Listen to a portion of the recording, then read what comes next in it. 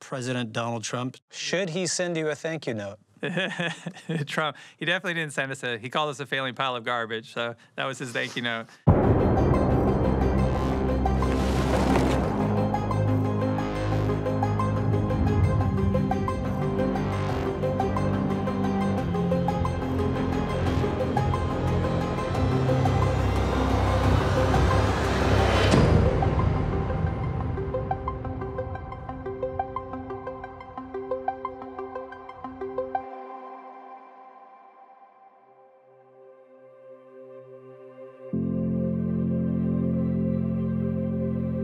Tell me about the Nike personal ID story.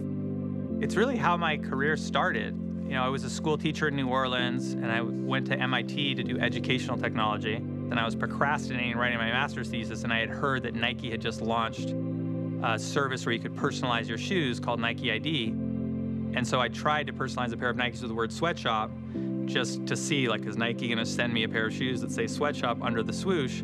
And the next day I got an email that said the word sweatshop is inappropriate slang and we can't put them on the shoes. And we had this back and forth where they were kind of talking around the issue. And then eventually they said, look, we reserve the right to not put that ID on the shoes and you need to change the ID.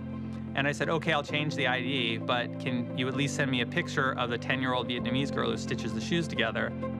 And then they didn't write back. This was in January of 2001, before Facebook, before YouTube. Nobody thought of things going viral back then.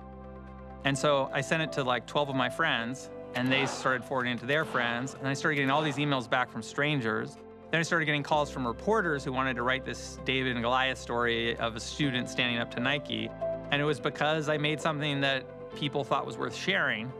And so that got my mind thinking about how does this new networked environment influence the way information spreads?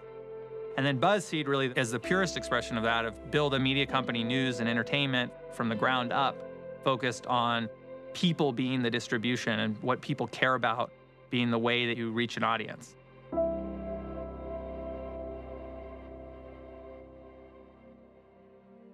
Why do you think there's so much animosity towards the press? I think there's two things going on.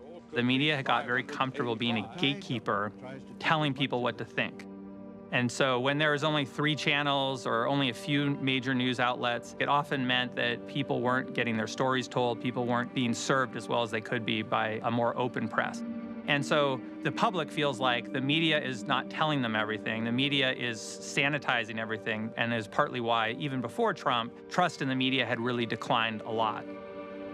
I think Trump then exploited that feeling by saying, I'll speak directly to you. I'll tweet what's going on. I'll tell you what the media is not telling you in an authentic voice, with typos in the tweet, with having imperfect turns of phrase that felt like he made it up on the spot. And that feeling of humanness and authenticity to people who were susceptible to Trump's message was very powerful.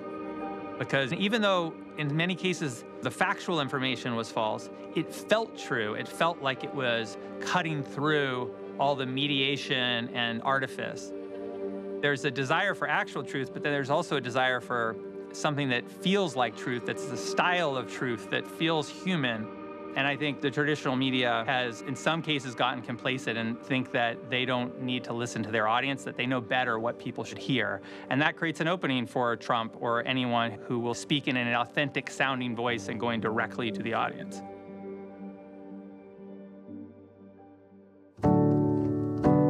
A week before inauguration, a report surfaced claiming Russia may be keeping possibly salacious secrets on then-President-elect Donald Trump. These claims came partly from a former British intelligence agent's 35-page dossier. CNN did not print it or quote from it, but BuzzFeed did. Was this a violation of journalistic ethics? Some media critics supported BuzzFeed, but many did not. I think it's a disgrace that information that was false and fake and never happened got released to the public. As far as BuzzFeed, which is a failing pile of garbage, writing it, I think they're going to suffer the consequences. They already are. How does it feel when the President of the United States calls your company a failing pile of garbage? Well, we, within 3 hours, had made T-shirts, and a lot of BuzzFeeders feel a lot of pride wearing the failing pile of garbage T-shirt. Tell me about the dossier and the decision to publish it? The dossier was a report on Donald Trump's connections that was most likely paid by a political opponent of Trump's in order to say, what do we know about Trump's connections with Russia that may be compromising to Donald Trump as a candidate.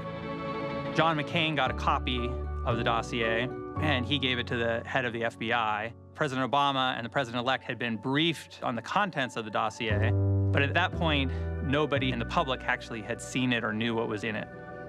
Then CNN reported that there was this explosive document filled with allegations. At that point, Buzzfeed decided to publish the document, and through our reporting, we were able to find that two things in the document were clearly not true, and we corrected those things. And we also made it clear that we were unable to verify many things. Have you or BuzzFeed ever published fake news? Have we ever published something false? Absolutely, and every news organization has, and that's why you have corrections, and that's why if you discover something is false, you are committed to correcting it. So we are upfront with our audience. We correct things when they know they're false. We take efforts to verify things when we are able to verify things. And if we can't verify something, we're open about the fact that we can't verify it. Do you think that some of what you pioneered with reblogging, with Huffington Post and BuzzFeed helped pave the way for President Donald Trump to be where he is today? I would say that if you talk to the people who lead the big tech platforms, they almost always think that everything they do is for good and makes the world a better place. And I think that it's very hard to know if that's the case. If BuzzFeed starts making content like signs you were raised by Asian immigrant parents that reaches millions of people who didn't have content made for them, that seems like an amazing thing. Did the alt-right try to take some of that and use it to build white identity or nationalistic identity? You know, perhaps. And anytime you put anything into the world, it inspires people, and you can't control who it inspires, and you can't control how they use it. But I think most people believe in human values. Most people want to have a good life for their family, connect with their friends, be able to prosper economically. Most people want to know that the information they're consuming is accurate and true and that they can count on it. And by the way, people in that center have different political views, but there's a big center that values very similar things. And I think that that center's gotten lost in some ways, but it doesn't mean it's gone forever.